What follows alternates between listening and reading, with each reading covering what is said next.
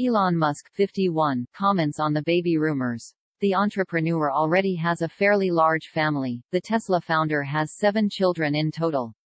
Now rumors have been circulating that the world's richest man has 2 more kids. He reportedly had twins last year with Siobhan Zalis, the head of one of his companies. Now Elon himself commented on the speculation. The billionaire responded to the baby headlines on Twitter. "I am doing my best to help with the underpopulation crisis. A collapsing birth rate is by far the greatest threat facing civilization," joked the 51-year-old.